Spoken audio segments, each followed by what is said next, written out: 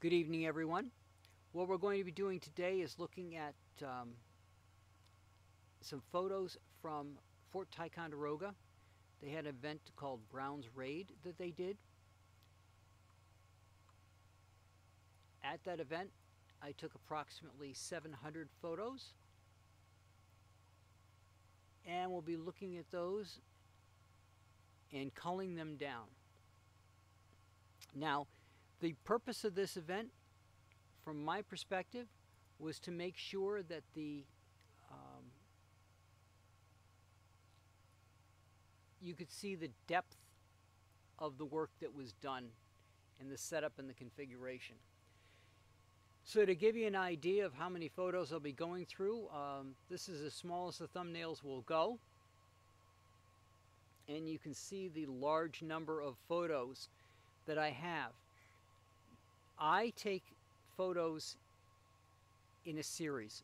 That is, I hold the shutter down, I take a couple of photographs in one shot. When I'm doing portraits, I usually do a few more, and that's because as somebody's standing there, it's not natural for a human being to just stand in one place. We move, we blink, we breathe. So by keeping it, firing that shutter off and getting multiple shots, it helps capture the moment, and it also allows me to take out things that were inadvertent, like blinking. But I went into this with the goal that I wanted to make sure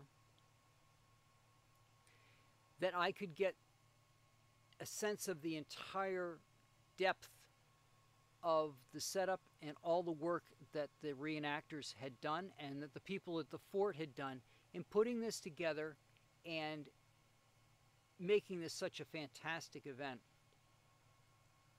So a lot of what you're going to see is not up-close shots. I wanted to capture that entire environment. 2 cameras were used. You see this one says CR3 at the top.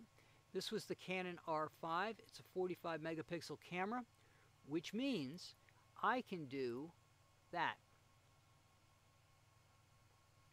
Now I wait for it to load and render, and you'll be able to see these people very clearly. You'll be able to see what's in the background that you couldn't see before, including the porta potties. But again, while I think these would make great individual shots, I wanted this. I wanted to be able to show off all of the effort and the wonderful work that was done. So we won't spend too much time on these guys. I used 2 cameras. I used, as I said, the Canon R5. I also used a Canon 60D, which is my old DSLR camera. The difference between the two were the lenses used. The R5, I had a 24 to 105 millimeter lens. And you won't see a lot of bokeh here because I wanted to make sure that I was capturing the area. So things had to be in depth. However, you will see in some spots, like this guy here, this was, you'll see the CR2 at the end of it. This was me using the 300 millimeter. I had a 100 or 70 to 300 millimeter lens on the 60D. And that was so I could zoom in and get some up-close shots. Again, staying well away from the actual reenactors, just so, well, for 2 reasons. One, it would keep me out of their way. And secondly, if I'm far enough away, I won't get, I'll get more candid shots. I won't get staged shots. So let's go back out here. Down in the 200 range is when the event started. So you can see I went through all these shots, even got some pictures of the Carillon. If you haven't been down to see the Carillon, it is a beautiful boat. that they'll take you out on the water with. This was again using the 60D. But let's get to the reason for tonight's live, which is to cull some pictures. So you'll notice I've gotten all these pictures, and there were things going on all day. However, the actual ray doesn't start until we get down here to about the 200s. So let's start at 277.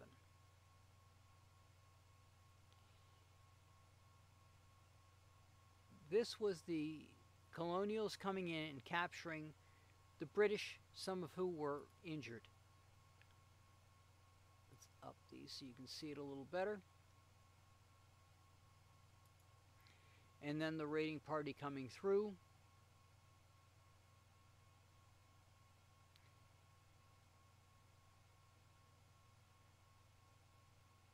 Again, using the R5, I could get both the distance shots, and then because of the number of megapixels, I could zoom in.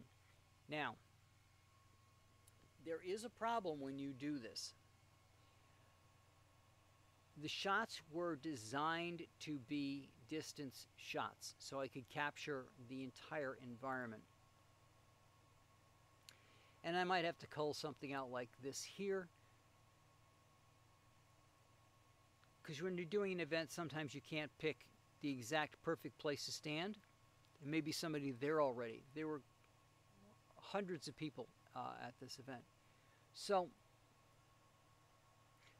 what this would allow me to do is pull in and see it myself. But if I were making a print up of it and I zoomed in too far, it would limit the size of the print I could make from that image. The reason for that is there's a thing known as dots per inch, and what they do is the more dots you have, the better the image looks. You'll notice certain things can get very pixelated when it gets very large, which I've shown in some of the other videos. So this is one of those cases where if you got too close, it would get very pixelated, and the wall print that you made out of it wouldn't look as good as if you had been closer to the subject. And you'll see a lot of places I've got two pictures. I have two pictures of the cannon here. I've got these two pictures of the guys lining up. I've got these pictures here, and you'll see why in a minute. As we move down here to the fight. So you can see that they're firing. So at this point, I held down the shutter. I've got 1, 2, 3, 4, 5. So now I got the second picture where the I have a completely different look because I've got the smoke coming out of yet another gun muzzle. These were black powder rifles that were in use. And so I would go through and I would find one that I like. And it's a simple P. I'm using Lightroom, so it's a simple P on the keyboard to flag it as picked. And then I'll go back later and work on it. So what we'll do next week is we'll go through these picks and make some modifications to them, clean them up. Retouching here is obviously different than retouching a person. A lot of the concepts are the same. A lot of the things that you're trying to capture are the same. But at the same time, there's obvious differences in what you're paying attention to and the color. Here we have another set of people getting ready to fire, so I start the shutter and bang. I have this wonderful image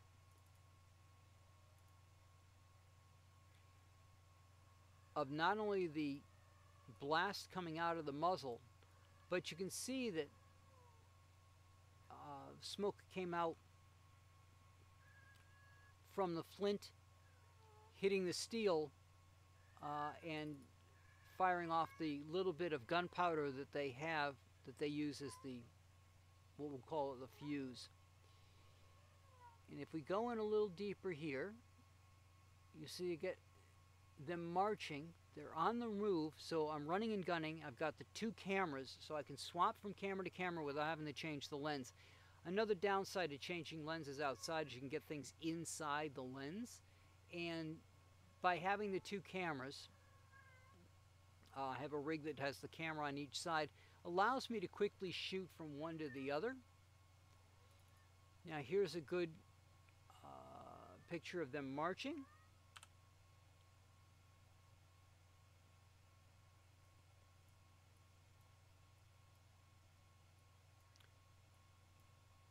And you can get a really good look at everybody, even though the picture was taken from a distance. But we get down here to where they're firing, and you'll see why I like to leave the shutter open when they're firing. So you can see I can see they're getting ready to fire here.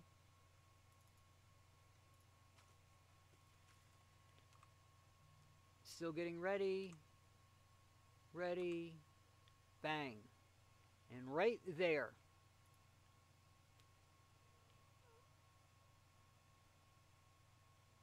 I got the start of the firing.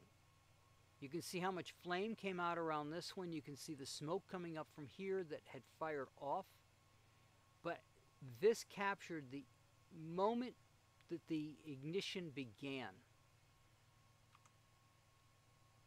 And now you can see that that same soldier, the flaming's going around, but you've got the smoke coming out of the muzzle of the gun. So what I did was capture that exact moment before the bullet would have come out of the gun.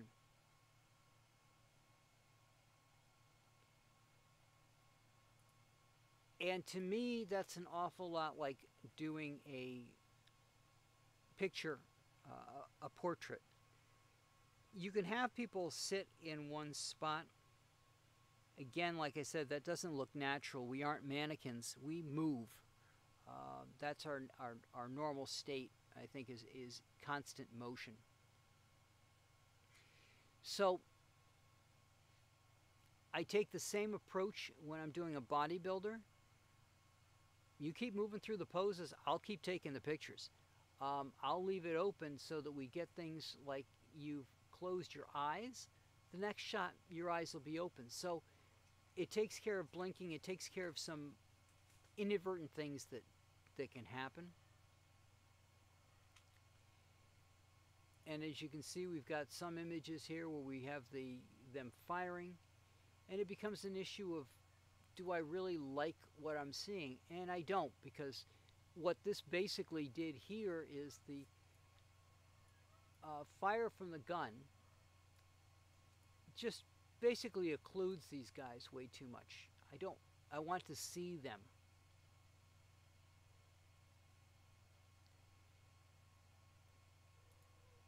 Here I've got a guy reloading his musket. So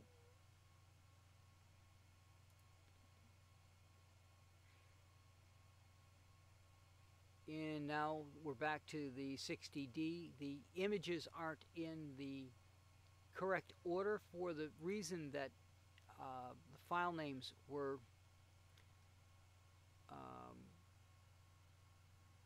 different. And because of the difference in file names, they aren't in chronological order. The ones from the 60D just kind of fell in. Up here you can see the size of the image, 5,184 by 3456, and the R5 is 8192 by 5464. So this is a 20 megapixel camera. I use this with the zoom on it because you won't be able to zoom in as cleanly on a 20 megapixel as you can on a 45. You'll lose detail. But you can see them continuing through, It was a wonderful event. If you get the chance to get up to Ticonderoga, I highly recommend um, stopping by, and especially when they have an event going on. You can see the crowd of people that was standing out in the shady spot here so that they could see them firing off a cannon.